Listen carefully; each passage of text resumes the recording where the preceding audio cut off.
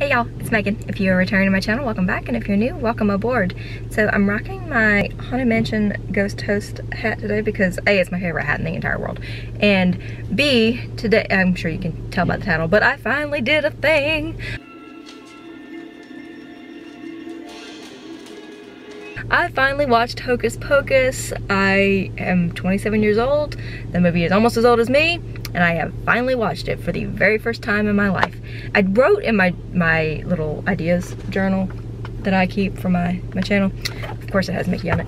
I wrote down some stuff while I was watching it, just like little stream of consciousness kind of things as I was going, but eventually I got so into it that I completely stopped writing, and you can tell that I stopped like kind of halfway through the movie where I'm just like, I'm not writing anymore and I'm just watching. So I am going to kind of do a two-part thing. I'm going to tell you what I thought of the movie. Spoiler alert, I liked it. Then I'm going to do a little, like an abbreviated history and fun facts video. I'm not going to go all into it. I'm just going to list a couple of fun facts that I found out after I watched the movie. I did a little research on it because I didn't want to do it beforehand to spoil it. So I waited until after, and so yeah, that's what we're doing today. We're talking about Hocus Pocus. So for the first part of this video, I'm just going to tell you some of the stuff that I wrote down as I was watching. And so the very first, I was like, oh, the sisters look a little older and like rougher than I thought they were. Like, I've seen pictures of the Sanderson sisters.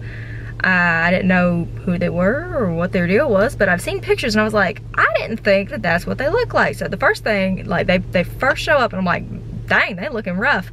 And then of course a few seconds later I get my answer. They needed to steal some youth from a child. So I was like, oh, that's why they looked a little rough. Now I understand. So that question was answered. And then the next thing I figured out was Binks was a kid. Like, all this time I thought Binks was just a cat. He's just a cat. But no, Mr. Thackeray Binks was a human, and he got turned into a cat. So I feel bad for him, but also if I had to be turned into an animal, like, I definitely want to be a cat. Bonus points if it's a black cat, because those are my favorites. So yeah, I learned, there's two things already that I've learned, and we're like maybe 5 minutes into this movie. Moving on to like the present day stuff, when we first meet Max and he goes through the graveyard to get home and he meets up with Jay and Ice, or Ernie, whatever his actual name is. The only thing I thought in that scene was, why do I dress like Jay? Like, this movie is 26 years old, literally came out 26 years ago, and that is still my aesthetic right now. Like the chains, the boots, the flannel, that is what I dress like more days than not. So I don't know if has that style like come back around, or am I just stuck in the 90s? I don't know. But yeah, like Jay has like a soft spot in my heart because we share a closet apparently. Then Max gets home, and can we talk about the fact that he has the most awesome room, like in the history of rooms? He's got like a whole set of stairs in there. The place is freaking huge. I didn't even realize at first that it was his bedroom. I'm like, oh look, those are cute stairs. That's in his room. Like, I have not ever had like a cool, fun, eclectic looking room like that with fun character-y things in the house. The closest thing was when I was real little and my closet opened into the attic, and I thought that was super fun. I was gonna just like go crawl up in there until my parents told me not to do that. So hopes and dreams dashed. But yeah, like, who gets this awesome room when you're like 16? Okay, so now Max and Danny are out trick-or-treating, and they get to, is her name Allison? The girl's house. They get to her house and they're like, man, look at this nice house. And they just walk right in. Who raised y'all? Were you raised in a barn? Who just walks into someone's house? Like, I understand, and on Halloween, you know, you go up to strangers' houses, but I have never once just like opened someone's door and pranced right in and been like, oh, hey, a party, let me join on in. Especially not as like, how old are they? 16 and like 10?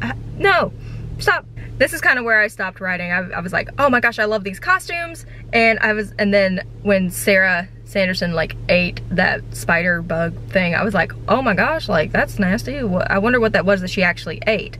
And that was the last thing I wrote. And then after that, I was just watching the movie and enjoying. So I'm gonna use that piece of whatever I wrote to transition into the fun facts about the video. And apparently it was a spider, and she actually ate it. Sarah Jessica Parker has said that as Sarah Sanderson, she actually ate that spider in real life. So, ew. But yay for being true to character. My camera died. And did I bring an extra battery with me? Of course not, because I'm ill prepared. So switching over to the phone, sorry, we are way less stable and not as good a quality, but here we are. We're gonna keep going. Back to my fun facts. The movie had a budget of $28 million, which is a lot of money, and it actually only made back $8 million that first weekend and $39 million overall. It made $39 million, so it did make a profit, but it has become like a cult favorite, and it's become way more popular in recent years than it ever was on its like initial run. I don't know why that is. Some of y'all have mentioned in the comments on my last video, and we kind of talked about it. I guess it's probably the involvement in the parks. You know, Disney World has had the Sanderson sisters do their show at Mickey's Not So Scary and things like that, and the songs have been everywhere, and so I think that the Disney parks probably have made it more popular than it initially was, but I'm not entirely sure. But yeah, it made $39 million, so it did make a profit, just not a huge success initially. So this movie was released in 1993, and it was released in July because they wanted it to be separated from the other holiday release for that year, which was The Nightmare Before Christmas, which was getting released closer towards the end of the year, so they wanted to spread them out some. So Hocus Pocus got released in July, which may have something to do with the fact that the initial opening weekend, they didn't do so hot. I mean, $8 million is still $8 million, but you know, that's not that much when you think about what movies make on opening weekends when they are very successful. The fact that it was July. I know that we all like getting in the spirit of the spooky season as early as possible, but maybe sometimes in July is a little too early, so maybe people were just like not feeling it. But because it was in 1993, who was like the big heartthrob of the time? Not quite yet, I guess. He took a few more years, but Leonardo DiCaprio was initially the one that they wanted to play Max. And I'm not gonna lie, probably would have watched Hocus Pocus earlier if I knew Leonardo DiCaprio was in it. But he turned it down to be in What's Eating Gilbert Grape. So that was why we had Omri Katz. I think that's how you say his name. That's who played Max. While we're talking about actors, let's just go ahead and keep talking about him. Omri Katz, like, he kind of retired from acting not too long after Hocus Pocus. I think his last acting credit was in the early 2000s. So he was in his 20s when he retired from acting, and since then he has been a hairdresser in LA. So he splits his time between LA and Israel, and he is just a hairdresser, and he's just gone on and done his thing and didn't need to stay with the acting thing. Jason Marsden, which you may not initially think of when you're talking about Hocus Pocus because you never see his face, he is the voice of Binks in both human and cat form. He is not the face actor that plays Thackeray Binks as a human, but he does do the voices for both because they wanted it to be a consistent voice. They liked the look of the kid who played Binks' physical being as a human, and Lord help me, I can't remember his name. I'll write it down right there so you can actually know his name. But he couldn't do the Old English accent that they wanted Binks to be able to do, so they got Jason Marsden to do both voices. Now, why they didn't just have Jason Marsden be the physical character too, I don't know. Maybe he didn't have the look they were going for. But you recognize Jason Marsden from, he was in Boy Meets World. That's like what I know him from the best. He's also Max Goof from A Goofy Movie and Tino from The Weekenders. Any other like late 90s, early 2000s kids watched The Weekenders? That was my jam when I was like 10. So he played Tino in that, so that's what you recognize him from. Probably is that those voices, Tino and Max Goof, but he also was on Boy Meets World, and he's been in a ton of other things, but those are the main like Disney things that he was involved in. Doug Jones is another name that you may or may not recognize. He's not big in Disney, in the Disney sphere of acting, but he is a crazy talented actor, and he played Billy Butcherson, the guy who loses his head periodically, the reanimated Billy. So he is well known for being an actor that is very tall. I think he's 6'3.5", which is, get that half in there.